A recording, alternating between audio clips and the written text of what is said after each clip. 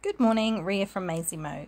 Jumping on quick to show you how to fold the Simply Sailor heart for Valentine's Day. We're going to use the 2-piece. There's also going to be a 1-piece template. You will need to glue it on the underside. There is a wee tab. Okay, so you see we've glued 2 sides together. I'm going to start folding the tail. There's 4 folds, so you're going to go forward 1, back 1, forward another 1, and then back again. Okay, so 1, 2, 3, 4.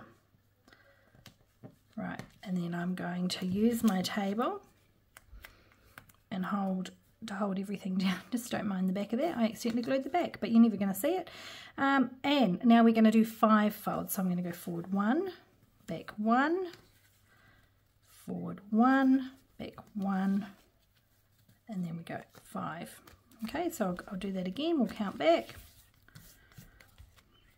Okay, so we'll go 1, 2, 3, 4, 5. Now, holding it together. I'm holding this together, obviously I'm pinching. I'm going to grab some embroidery floss that we cut earlier. Just loosely tie it around, keep holding it, and then you want to shimmy it so it's into the center. There we go. This is obviously going to be bulkier because it's bigger, but it still works quite well.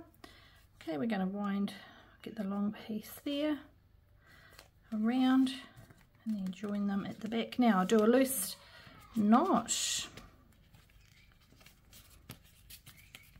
Okay, so it's still not quite centered.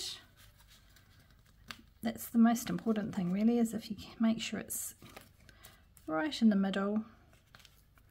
All right, that looks quite good. So let's have a look on the other side and see how it looks.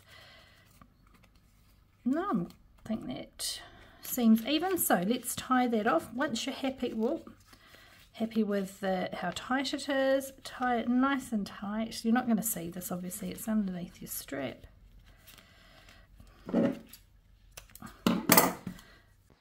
Okay, so now just simply attach the centre strap with a hair clip or hair tie, however you want to wear it, and you're done.